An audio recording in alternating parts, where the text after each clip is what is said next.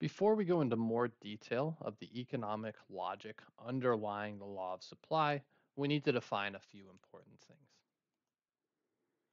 And the most important thing that we're going to define right now is what's known as market structure. So, market structure simply describes the makeup of buyers and sellers in a particular market. So, you take a specific market, let's say again, the market for gasoline in the Twin Cities area. And you have to, when you define the market structure, you have to define both the seller side and the buyer side of that market. So you have to ask yourself, how many sellers are there in the market? In this case, how many gasoline stations are there in the Twin Cities, and how many refineries sell to those gasoline stations? Do they sell identical products, or are things different? Right? Do consumers care which firm they go to buy from?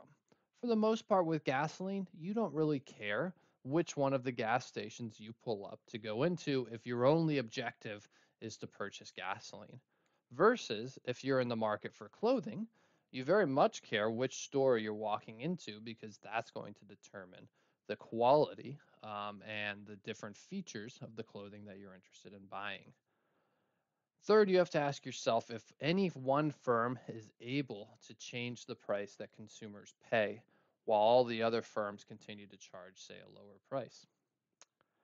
On the buyer side, you have to ask how many buyers are there and whether any buyer can negotiate prices. Are you able to walk up to the clerk at one particular store and say, look, I noticed you listed the price here. I'm not willing to pay that. I would like to actually pay a lower price. And all the answer to all of these questions helps us determine what the specific type of market structure is. And for now in this class, we're going to focus on a perfectly competitive model of market structure. And in perfectly competitive markets, there are many, many buyers and sellers. And so what this means is that there are no dominant firms. So you, as the buyer, can't walk up to your gasoline station clerk and say, look, I noticed out on the sign outside you, it says today that gasoline is $1.99. I'd rather pay $1.50. If you try that in the Twin Cities, they're most likely going to laugh at you and you're not going to be able to buy any gasoline. So you have to take prices as they are, and sellers also have to take prices as they are. And so neither sellers nor buyers can influence the market price, and firms in perfectly competitive markets are selling identical products. So again, with gasoline, you don't care who you buy from. So what I have here is a map and an example of all of the different gas stations that are near McAllister. So McAllister's located right around here, and you can see, within about a 5-10 mile radius, all of the different gas stations that you could go to if you were deciding who to fill up from right now. And what we want to consider is this particular assumption that says neither buyers nor sellers can influence market prices. As we just went through, if you go into any one of these gas stations, I don't recommend it, but you could, and ask them to lower the price for you, you won't be able to do that. Now let's consider the seller price, and let's look at this particular gas station here, which is a Sinclair gas station, which is really close to campus. And let's suppose that this Sinclair gas station decides to charge a higher price than every other station in St. Paul, and think about what's going to happen. Well, the first thing that's going to happen is that drivers just aren't going to go there. Instead, they're going to drive another block or two and go to the Speedway on Fairway, where they can get a lower price for their gas.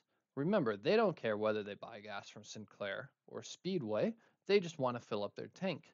And so when Sinclair tries to charge this higher price, no one's going to go to Sinclair, and Sinclair's going to lose all of its sales, and it's going to sell nothing, which isn't ideal from their perspective because their whole purpose in trying to raise their prices was to increase their revenues and their profits. And that doesn't work in this competitive market when they raise prices above the market price.